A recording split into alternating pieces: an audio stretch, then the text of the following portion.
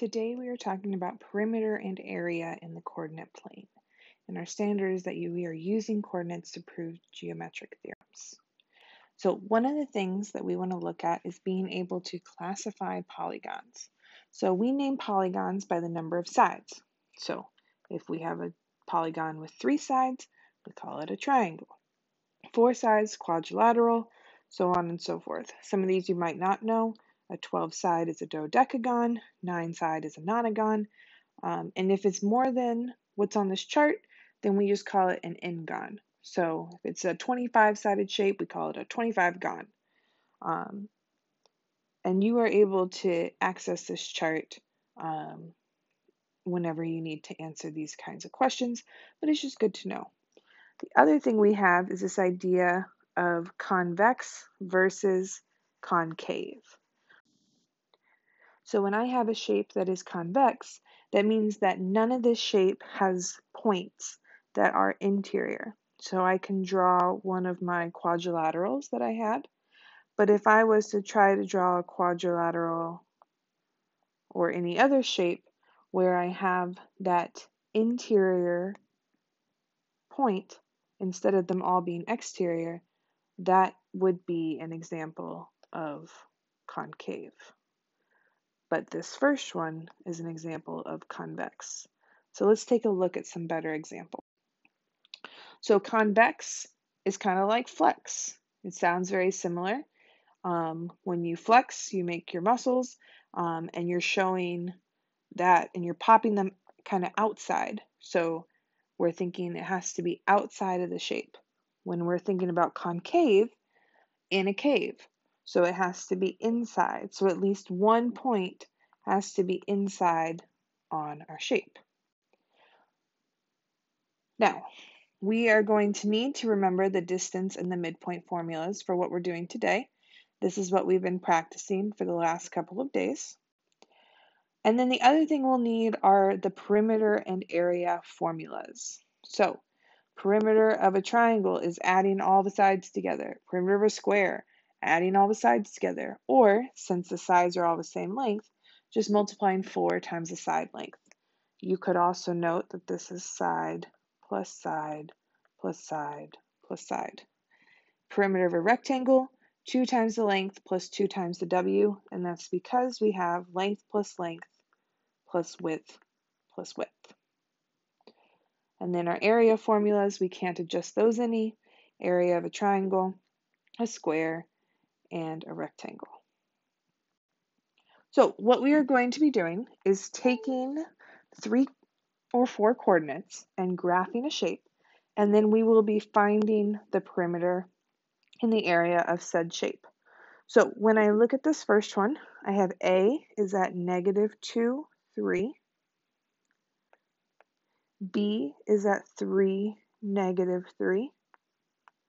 C is at -2, -3. And then I want to go ahead and connect those dots. And so step 1 is finding the length of each side. So I have side AB. To find the length from A to B, I can't just count it because it's going across the diagonals there. So if my line is not vertical or horizontal, I must use the distance formula. So I know that A is -2, 3, and I know that B is 3, -3. So I'm going to assign x1, y1, x2, y2, and this is why we reminded ourselves what the distance formula was. So I'm going to plug that in. I'm going to say x2 minus x1 squared plus y2 minus y1 squared. So that's going to be 5 squared plus -6 squared, which will then be 25 plus 36, which will give me the square root of 61, which is about 7.8. I also want to find the length of my other sides, but those are a little bit less work because those lines are not diagonal, they're horizontal or vertical. So when I'm looking for the length of BC, I can just count this length right here. So I can count that I have 1, 2, 3, 4. This is 5 units long. And I can do that same work for my AC. So when I look at AC, that one is 1, 2, 3, 4, 5, 6 units long. And so I have then my 3 measures that I need in order to find the perimeter. So I say 7.8 plus 5 plus 6 gives me 20.8. And that is the perimeter for this triangle. When I am looking for area, I need to only find the base and the height. So let's begin by graphing this. So I'm going to graph 1, 3, 4, negative 3,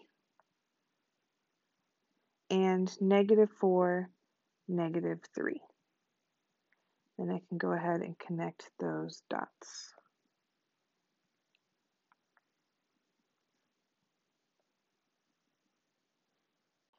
So when we're looking at a triangle, the base is the length across what I'm going to call the bottom, which will be where I have my height.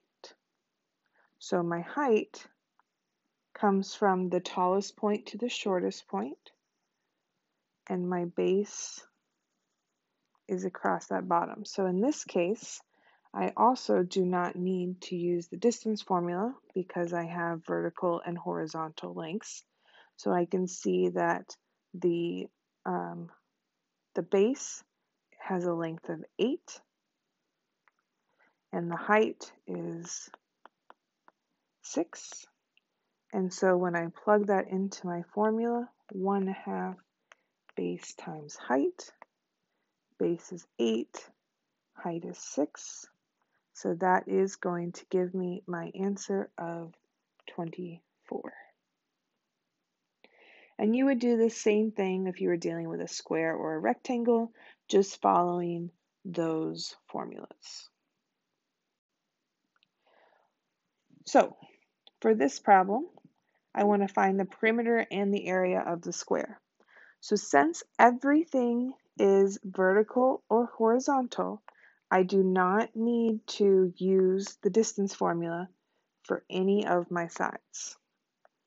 So I can go ahead and then say that I have my lengths are 4, and they should all be the same, and they are. So the perimeter formula that I have tells me that I do 4 times the sides, so that would be 4 times 4, because that's the length of the side, so my perimeter is 16. And then my area, I do the sides squared, which means that I will do 4 squared because that's the length of my side, which also happens to be 16. Now, this question also helps us start reviewing for the final and thinking about how do I know that I have a square? Well, if I have a square, I know that it has 4 right angles, and I also know that it has 4 congruent sides. So 4 congruent sides, and it has 4 right angles. Now I know that the 4 congruent sides part is from the definition of a rhombus, and the 4 right angles is from the definition of a rectangle. And when I have a shape that is both a rectangle and a rhombus, that is when I know that I have a square. But I also know that a rectangle has diagonals that are congruent.